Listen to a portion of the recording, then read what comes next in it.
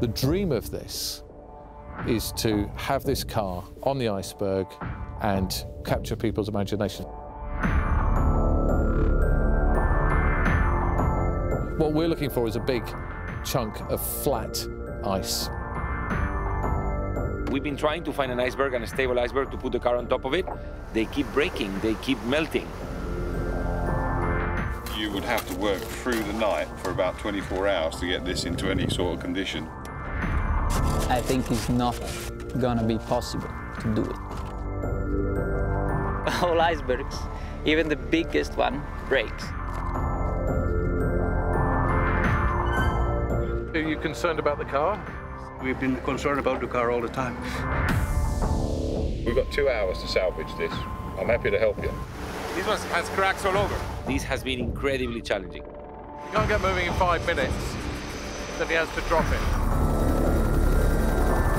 Wait. Again, but we might have to take out some stuff from the helicopter. The reason there hasn't been a car on an iceberg before is it's difficult. If it was easy, everybody would have done it.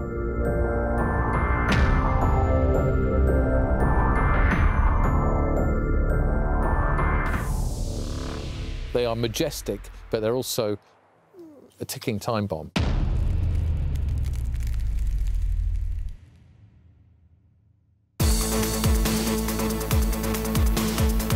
Hong Kong, October 2016. The third season of the Formula E Championship is about to get underway. 12 races over 5 continents across the globe to decide our Season 3 champion.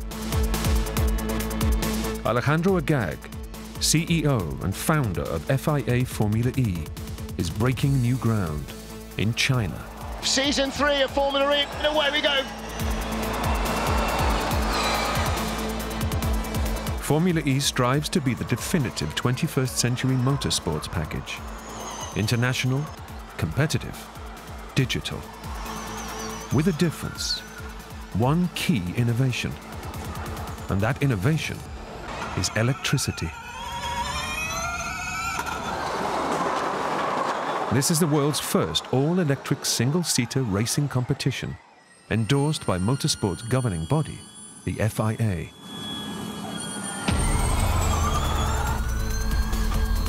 It's a massive commitment towards clean energy, a commitment they take very seriously indeed. Formula E has one mission, to promote electric cars. We want, one day, all cars in the world to be electric. The message that Formula E wants to put forward for the public is the right one, that we have to drive more electric cars. It won't solve the problem, but will help the problem. We, coming from motorsport, thought we could make a change with this championship, with this electric car championship.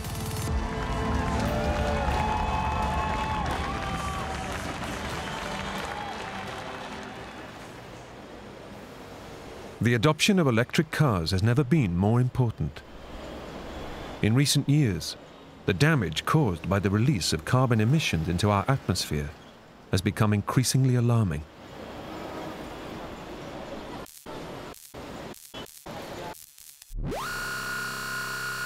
The sea is already swallowing villages and eroding shorelines.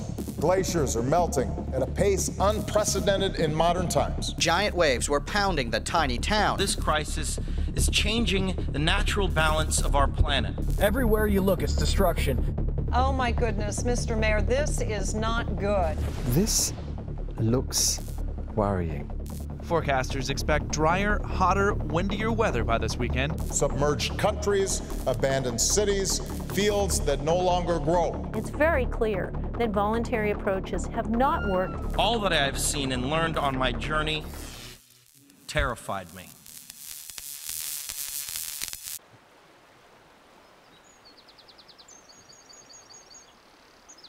Academics around the world are focusing in on the problem of climate change, the key environmental issue of our age. I think we should stop talking about climate change and we should talk about global warming. Let's call a spade a spade. There was this thing that, oh, well, we mustn't call it global warming because there's no proof that it's warming. It is warming. The Arctic is warming the fastest of all. There isn't any possibility that it's not the case. I mean, it's straightforward physics that you add carbon dioxide to the atmosphere, you warm the Earth. We are presently, globally, pumping about 35 or 40 billion tonnes of carbon dioxide into the atmosphere per year. That's about 5 tonnes of carbon dioxide per person per year. Odourless, colourless. It's a huge amount of rubbish. Yeah, it's very likely that in the next 5, 10, 15, 20 years' time, we will have no summer ice at all. It's an emergency which is happening slowly enough that the public can try to forget it and not do anything. And that's making things much worse. We've got a choice. Whoa. Why are we taking these risks with our one and only planet? I think electric cars are great. They will very much reduce our carbon emissions so long as the electricity generating system is also renewable. Buying an electric car is only the first tiny baby step towards solving the problem. But you've got to start with those baby steps.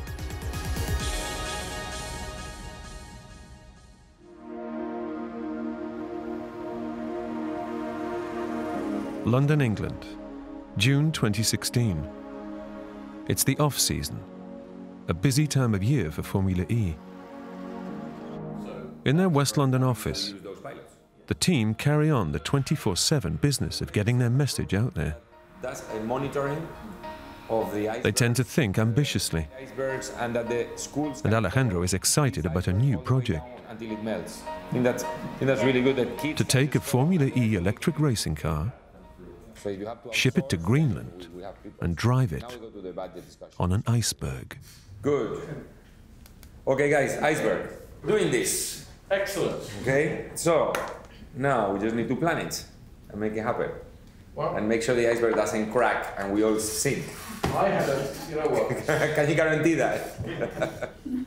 That's after we've all got off the... Behind the idea is Jeremy Hart, who will lead the project. Jeremy specializes in delivering the impossible. And we are going to look at extending the window at the end of the month. The number of people on the iceberg is limited by the number of people we can get off with the sea king. So he'll be... Because, you know, if the sea king goes back to land and then it's half an hour away and the iceberg starts cracking, then I think we're... It's effectively a connection, a visual connection between electric cars, a racing electric car, and the big challenge of global warming. Then go, hang on, you know, we've only got a 135. I think people can really associate electric cars as part of the solution. Even if we had 2 smaller helicopters, it's not. A midnight testing session is held on an ice rink near London. It's a new challenge for the mechanics and the driver who will take on the Arctic project. Multiple E-Prix winner, Lucas Di Grassi. You'll rip it up. It depends on what he wants me to do. Even if the iceberg is this much, to do a donut in the middle is quite easy. For the first time, the single-seater electric racing car is fitted with ice tyres. And Lucas has his chance to have a bit of fun.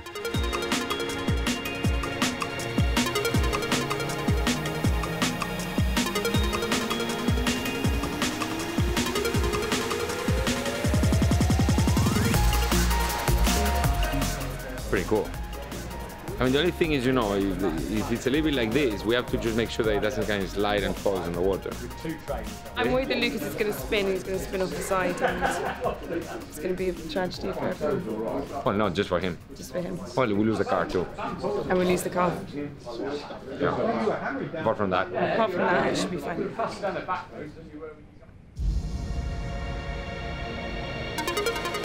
We get a lot of ideas, but when we see one, or when I see one, I really try to push for it. Even within Formula E, there's people who say, I mean, maybe it's a bit too crazy for us, but I've really been pushing this I took it personally to the partners. How's it feel? Okay, a bit, and it's tricky to get it to spin because the front slides much more than the rear. Yeah, I've seen because the of the front weight like this. Looks amazing.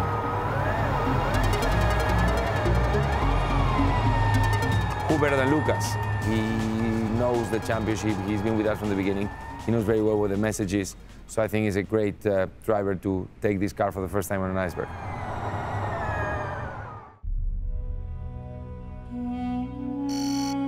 July. On the remote east coast of Greenland, the edge of the Arctic Circle.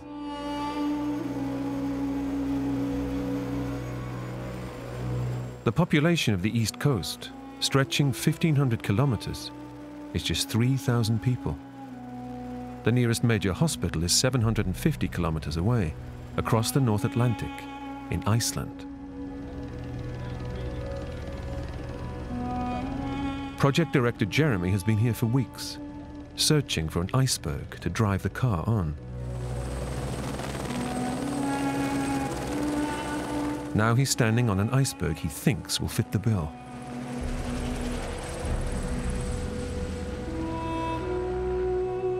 Three times this is going to be 9 hours. With him, a glaciologist, Nico Segreto, an expert in Greenland icebergs, and Carlos Nunes, once a key member of Michael Schumacher's Formula One team, now technical director of Formula E. Carlos has traveled thousands of kilometers to see for himself if an electric racing car can run on an iceberg. We can put more guys on it. That's not a challenge. So what's actually happened then? Because has ice built up on what you leveled, or has it gone down? No, it's dropped down in areas of... Yeah, the reality is this melting is going on 24 hours. Yeah. Exactly. This tells me nothing. But that was the whole point of me coming here, was to be able to see what we're going to run on. This is not what we're going to run on. Well, this ain't anywhere near what as we need it. The surface that the project wants, it's very big, with manpower and maintenance and snow on top with these temperatures. I think it's not gonna be possible to do it. And the pots we filled with ice, wishing for a colder evening. Yeah, but the whole point, as I say, was for me to come here and see a level surface. Well, there was a level surface here yesterday afternoon. Yeah, well, why didn't we time it for when we were going to come here then? Well, we were in the hands of the helicopter availability, unfortunately.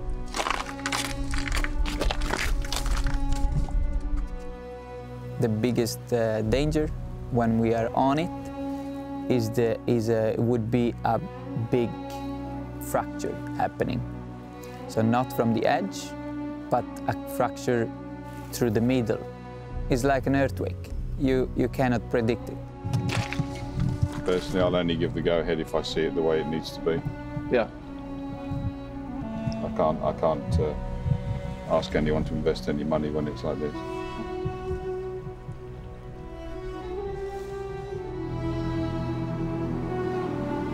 It's quite dangerous, especially in summer, to try to work on an iceberg because the edges of the iceberg are always collapsing.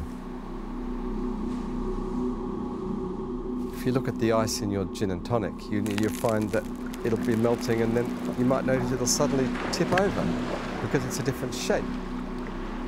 It's very unpredictable. We're used to things being so stable, and a big iceberg, might be kilometers across, feels stable, but in a very short time it can just tip over. It's a very wet landscape, very unsafe for trying to take a car through it. Jeremy and Nico head back to the iceberg once again. No time to lose. They have to convince Carlos they can produce a smooth racing track before they head back to London.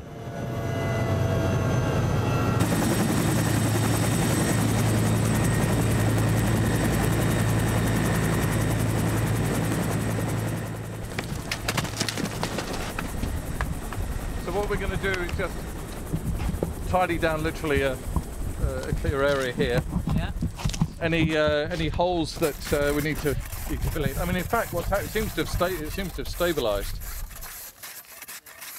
Undulations aren't a problem. What a problem is when you force a hole like that with a wheel. Yeah. Yeah. Then the car completely collapses.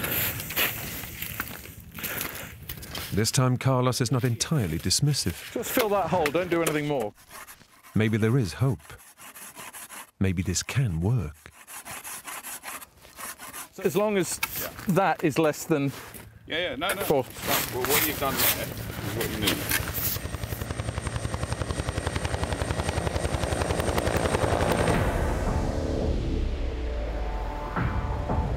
Back in London, it's decision time. Good. Facing the reality of a major logistical operation in East Greenland, the complications pile up. As well as the car, they also need to work out how to get a film crew safely on and off the iceberg. Because I see all those cracks on the iceberg, it looks pretty cracked already. Turns out there's no such thing as a flat iceberg. They're irregular, unreliable, dangerous. Like I said to you, the two things I'd like to agree on today is the storyboard is very important. So it satisfies what Alejandro wants. And then from that we have to work out the area we need to get the simulated speed or whatever you want. But we have to do the done. Yeah, so we now know... Will Jeremy's plan work? Not easily deterred, Alejandro elects to press on. Just for the... Like you say, we get it going straight. Yeah. When you get enough shots of the car going straight, we try the done. The order is given to pack up the car and send it to Greenland. Carlos's team is at the Formula E testing center to make sure his car travels in the manner to which it's accustomed. Formula E thinks hard about sustainability, so rather than fly the car to Greenland, they pick the most economical journey, the one that leaves the smallest carbon footprint. By truck from England to the port of Aalborg, Denmark. And then by scheduled cargo ship across the North Atlantic to the tiny port of Tasiilaq. A total distance of 5,000 kilometers over 8 days. It's now early August. The Formula E Advance party is in East Greenland to prepare for the ice drive project. Well, we're back in Tasiilaq, which seems to be our second home at the moment, and we're just going to go and see whether the container containing the car has arrived safely. The ship from Denmark has just come in, and we're going to go and see if it's come off and got the piece of kit that we need. So here are a lot of containers, stating the obvious, and we're going to try and see if we can find the one that has the car in. If I can remember the number, I would do. A very large container. TRH ends in 43. TRH, that could be it. TRHU.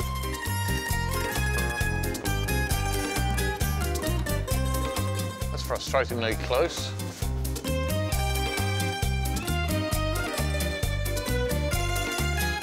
There's a truck, that's not much use. TRHU 3650143. There's a whole load more over there. There it is. Up on top there. Good news is our container's here, and inside it is the Formula E car and all its bits.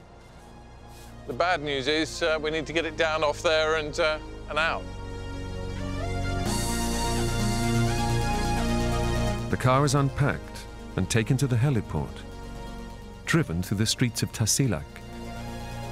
With a population of 2,000, this is the biggest town in East Greenland.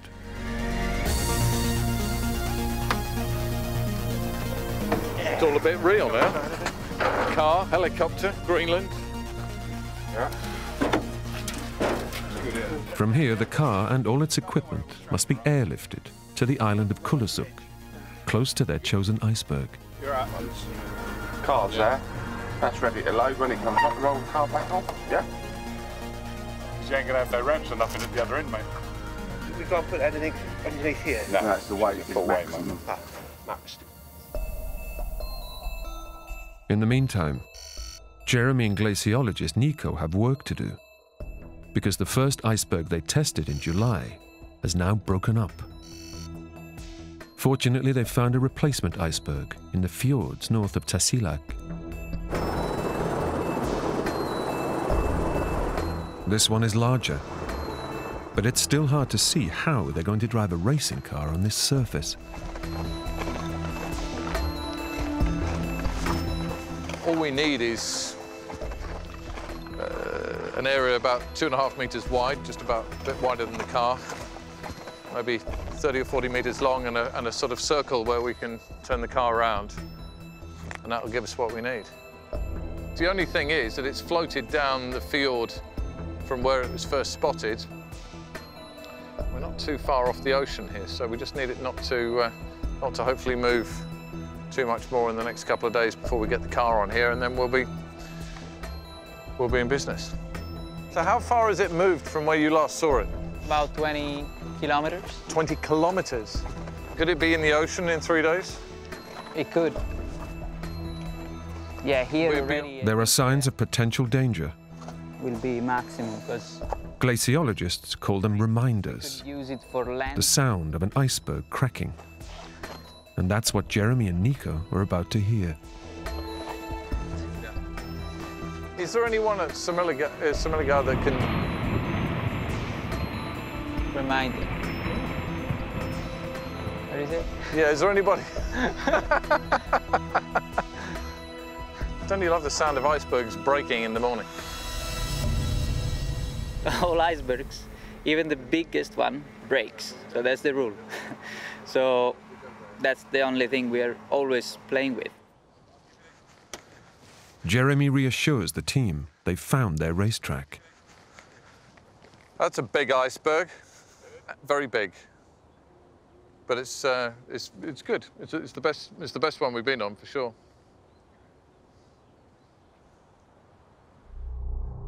Now, they need to get to Kulusuk. This project relies on helicopters to do the heavy lifting. Powerful machines, but there are limits to what they can do. When carrying a significant load, a bit of wind is needed to help them get airborne. But the air is still. It's on its way, mate.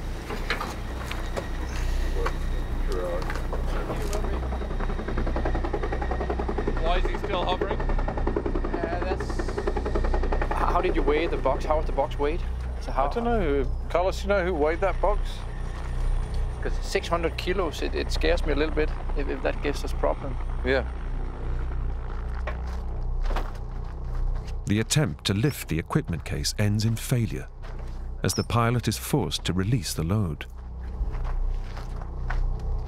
So if this is too heavy, then what's going to happen with the car? This was just a test, and we have all this stuff out of the cabin. All right. Okay. So are you concerned about the car? We have, as you could hear from Jan, yeah. we've been concerned about the car all the time. Well, Jan sent me an email saying he was happy with the weight, so... Okay, yeah. Do you see Jan around now? No. No, it's the numbers is okay, but real life and the numbers usually sometimes too.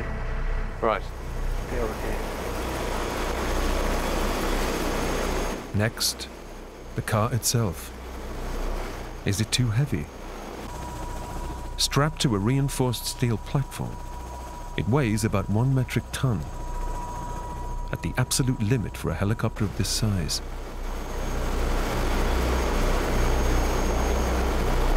This project won't get much further unless the car can be successfully delivered 25 kilometers to the aircraft hangar in Kulusuk. This is Air Greenland's only Bell 212 helicopter within 650 kilometers. Finding a bigger one is not an option. It's now or never.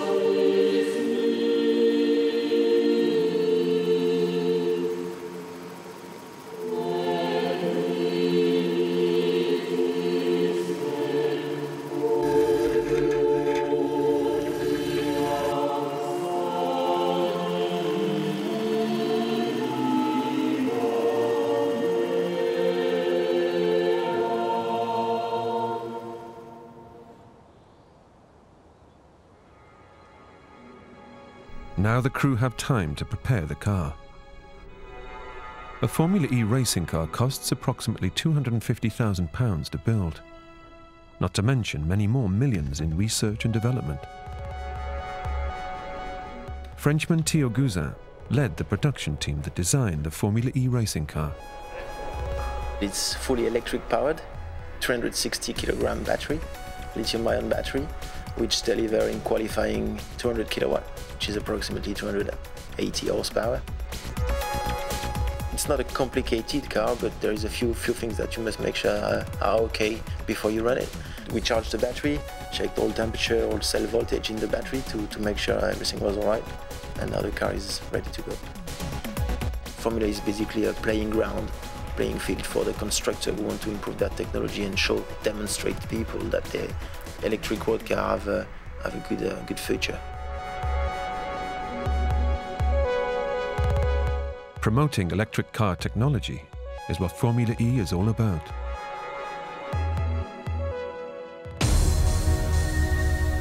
Worldwide sales of electric cars rose 77% in 2015. The trend is up.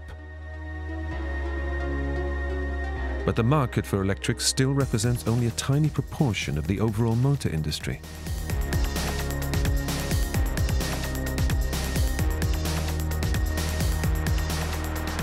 Political will is required to help raise awareness, and that's where Formula E plays its part. Take the city of Paris. The fact that it was a city centre race was the reason that the mayor of Paris gave her permission to let it happen. Anne Hidalgo is the mayor of Paris, and her political regime is very keen on making Paris a green city, an e-city and a connected city. She wanted Formula E racing around her city centre to show Parisians the electric cars of the future. Lucas de Grassi takes the checkered flag and wins the first ever Visa Paris E-Prix. There's no pollution.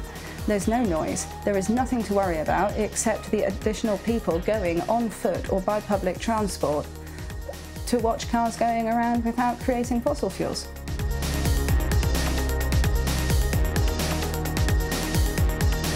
C'est vraiment un cadeau pour Paris et pour toutes celles et ceux qui croient dans cette formule d'avenir qu'est la mobilité électrique. Summer 2016 in Greenland is proving unusually warm. There's international concern about what's happening to the climate in the Arctic. It's the overwhelming judgment of science that the Earth is warming and human activity is the cause.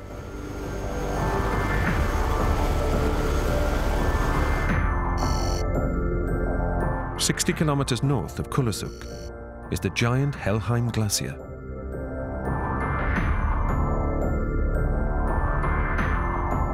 One of the biggest glaciers in Greenland. 6 kilometers across. The glacier is constantly on the move, about 30 meters every 24 hours.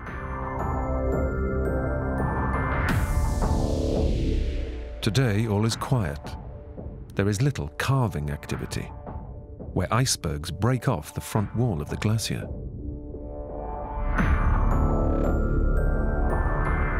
But when a team of scientists from Swansea University came to visit, this is what they recorded on their time-lapse camera.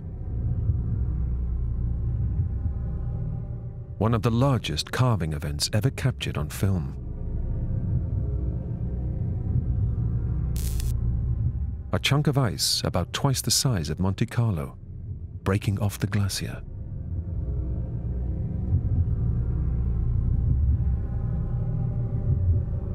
The amount of melting each year has gone up, so we're getting much more ice emitted into the ocean, which means Greenland's contributing more than all the mountain glaciers in the world to global sea level rise. Another big problem with melting of Greenland ice is that it will expose more land, and it's the whiteness of this ice that reflects sunlight out into space. It's this albedo, reflectivity. And the more ice we lose, the more warming we'll get. It's a runaway feedback mechanism. There's a whole string of feedback effects which make global warming and its effects worse if we don't restrain our carbon emissions or do something about the carbon in the atmosphere. We rely on that ice in Greenland. The North Pole is like the refrigeration unit for the planet. As soon as we lose that ice, the climate as a whole will change enormously.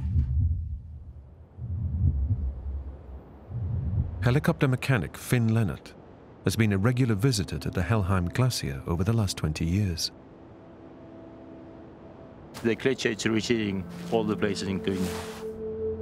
It was here, around here, and then it receded around what we can see now.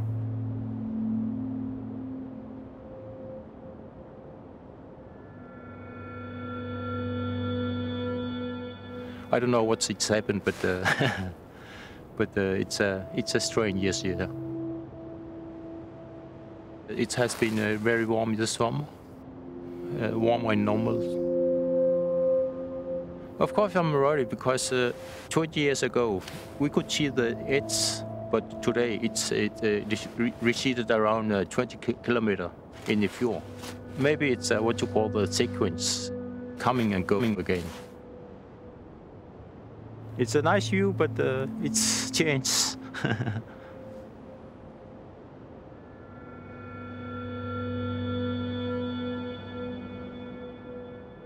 The scale of the change taking place in Greenland is almost beyond human comprehension. Try to imagine 1 cubic kilometer of ice.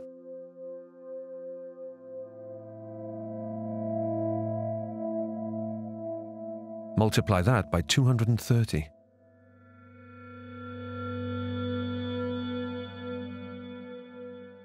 That's the amount of freshwater glacial ice that Greenland is losing.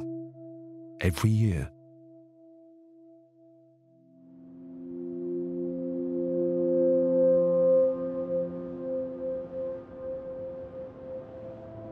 The population of Greenland is 55,000. The changes taking place in their environment threaten their way of life.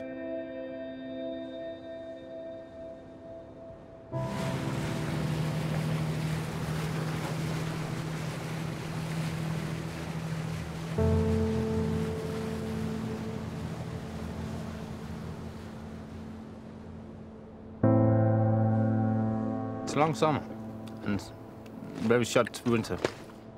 Sometimes we have a lot of snow. This year, almost nothing.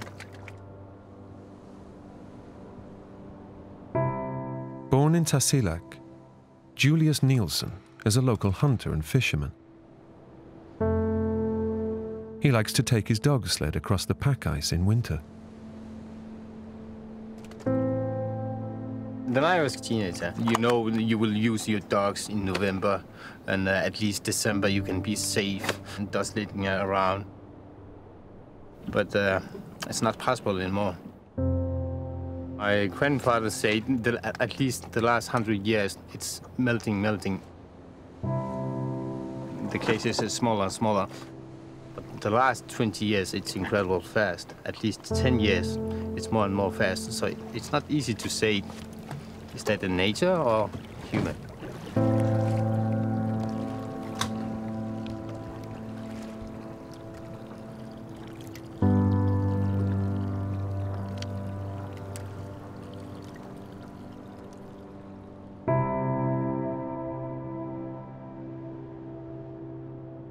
2 days to go before the drive on the iceberg, reports reached the team of dramatic changes in the fjord. Nico, Jeremy and Carlos fly out to get a proper view of what's happened to their chosen iceberg. What they find is shocking. Nico, is that the iceberg in front of us in 2 pieces? It's been broken in 3. Oh, it's 2 in front of us. And then the 3rd piece is a bit to the right, the biggest on the right. Excellent, there we go. Clear. The day before, Jeremy, Nico and a team of workers had been preparing the track on that iceberg. You're very lucky. Oh, we are. I'm aware of time, so unless we need to do anything else here, can we go and look at the other one, please? Given that one is a dead duck. They check out a 3rd iceberg, a potential backup. But now Nico is not so keen on what he's seeing. Totally amazing. I have to say, Jeremy, this I don't like it so much. 3 main fractured lines right here. Jeremy, we really need to look at it so that he can give us an opinion on it, no?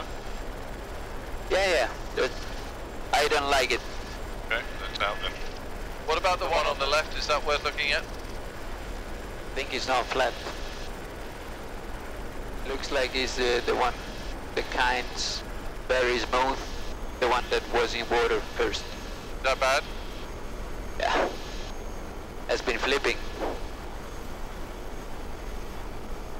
This is absolute no-go. No, a mess. This is a very dangerous one. Okay, let's go back to Kulisuk, please. Need to make some decisions.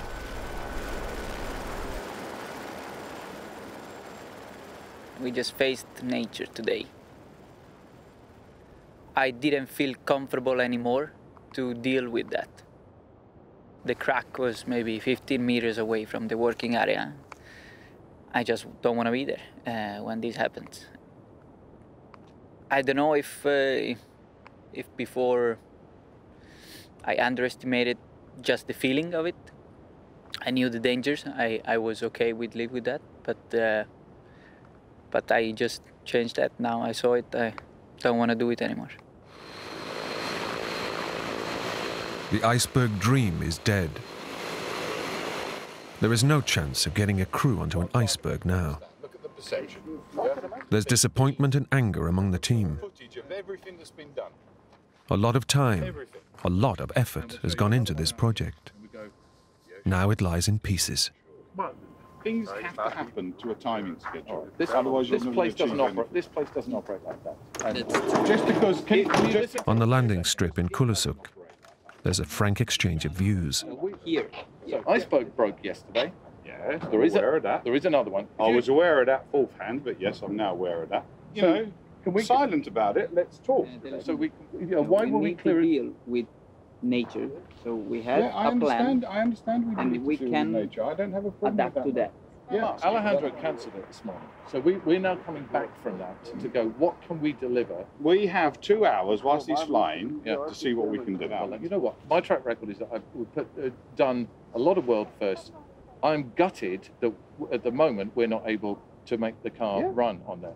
The only reason this project... The issue is that the guys that were working on the iceberg yesterday, some of them are not happy to go back and work on another iceberg because they think it's a challenge, you know, and there's a risk. So that's their own decision. But we've come all this far. The car's here. You know, we've got the infrastructure. You know, to walk away now would be, you know, would be a real shame. You know, we've got 2 hours to salvage this. I'm happy to help you. All right. You know, So I'll probably go there and say, no, this is not good enough, but at least I'll go. Alejandro will arrive shortly, expecting to see his car in action. So a practical alternative is required. It might be possible to drive the car on the Greenland ice cap itself. Ice, but on solid ground. Nico and Tim, pilot and glaciologist, they both think it's feasible, but we want to go up there and see for ourselves and whether the car can actually run, you know, on the second biggest ice cap in the world. It's flat enough. You don't need to do anything to this. We don't have to go down the gradient. We can just go across. With the snow tyre, you do a donut, no problem on this. I don't know how much ice you pick up. What do you reckon? Hey, if Carlos is happy, I'm happy. Give him as much distance as possible from the edge if possible. This would represent a significant change of direction for the team, with fresh logistical challenges. From Kulusuk, the most accessible spot to reach the ice cap is here, the tiny village of Isotok, where the ice cap reaches the shoreline. Even by Greenland standards, Isotok is a remote spot, a hunting fishing community of barely 100 people. From here, Carlos and Jeremy are able to report back to Alejandro that the ice drive is still on. You come on the helicopter and look at the glacier and look at the village that we're looking at now and the icebergs and everything, and I guarantee you, you have a 100% better product than we had originally.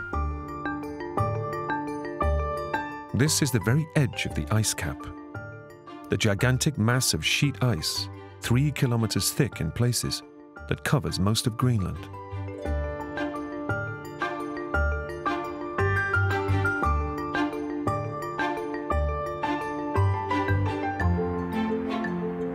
The boss is in town.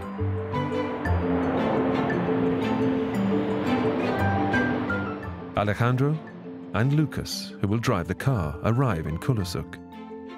There's been a change of plan, and they're going with it. For me, the most important is really to drive the car on the ice cap. Ice cap's still okay? Yeah, ice cap is fine. So we take the car to the ice cap, we do the racing there, we film, and what I really want to show is the effect of global warming on the ice cap and the acceleration of melting.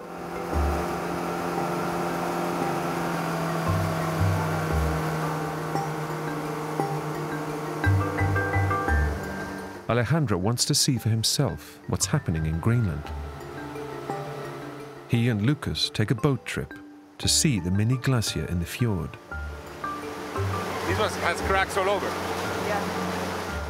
Man, was gonna be completely nuts to drive a car on top of this Look at shit. the surface. I mean, it's too bumpy. This is just unbelievable. It's the first time in my life I see icebergs so close. And actually I'm seeing them melting. I can see the water falling. We can see the water falling from the side of those icebergs. And seeing them like this just reinforces what we're doing. I think it makes us believe even more than promoting sustainability, and in our case, promoting electric cars is the right thing to do. And you know, we've been trying to find an iceberg and a stable iceberg to put the car on top of it. They keep breaking, they keep melting.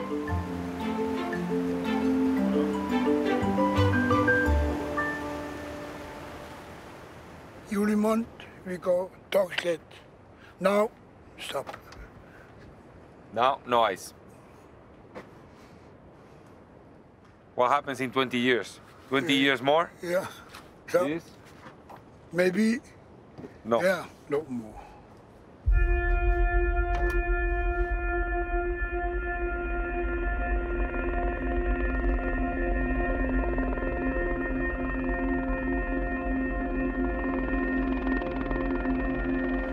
It's shoot day. Alejandro, Lucas and the team arrive on the ice cap near Isotok.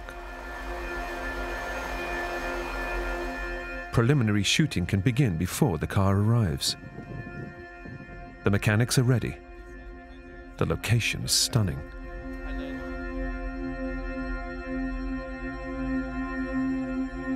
Now they just need the car to make the 60-kilometer journey across the coastline to Isotok.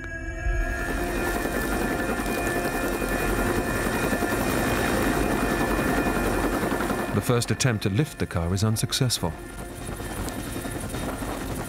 Not for the first time, they're struggling with heavy loads and a lack of wind.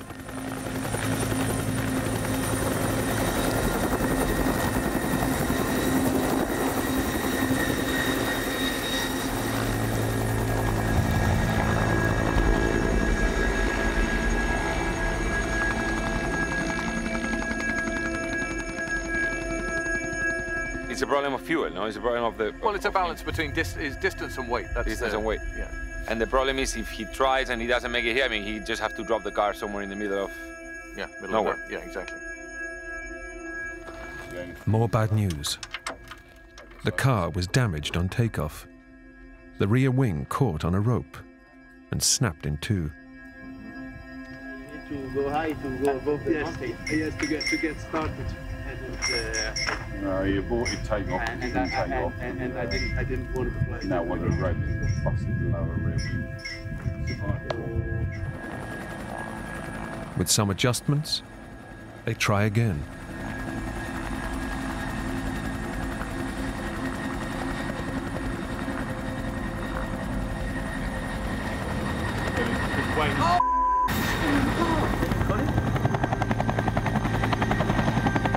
A second failure. This is now mission critical. No car, no drive, no shoot. Here we go. Carlos. On the ice cap, there is now genuine fear. This is not going to happen. No, don't give me a call. Just do it. If you need to do it. Yeah, if you have to do it, but yeah, try to get the helicopter, the car as soon as possible out of there. Yeah, it's okay. With time running out, they have one more attempt. This is their final chance to get the car to the ice cap, preferably in one piece.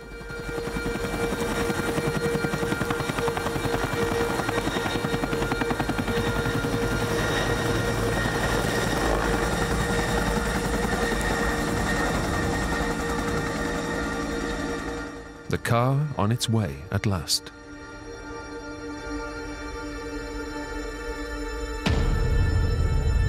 The TV and marketing teams can swing into action. This is what they produced. Beautiful, stunning, completely surreal. I feel incredibly lucky and privileged to be here, and I think we all need to do what we can to make sure that future generations have similar opportunities. Global warming is in everybody's issues, and we can't look away and ignore things, so we need solutions for the future. Okay, you're ready to hit the ice.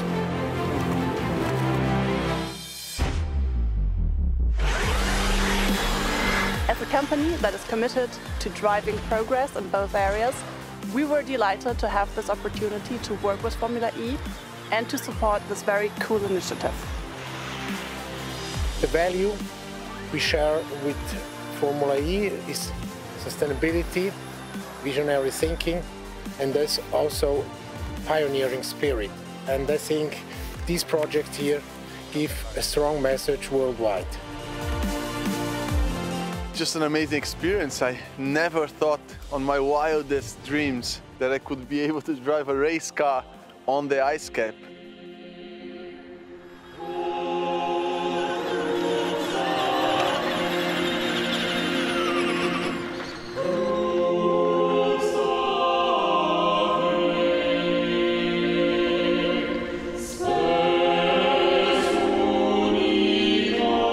If people see a car racing on the ice cap, and when they see, they remember the problem of climate change, of global warming, that will be a great result.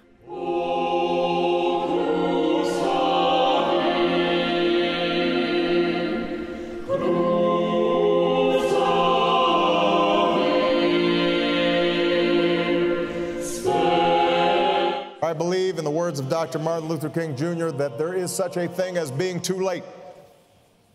And when it comes to climate change, that hour is almost upon us. But if we act here, if we act now, if we place our own short-term interests behind the air that our young people will breathe and the food that they will eat and the water that they will drink and the hopes and dreams that sustain their lives, then we won't be too late for them.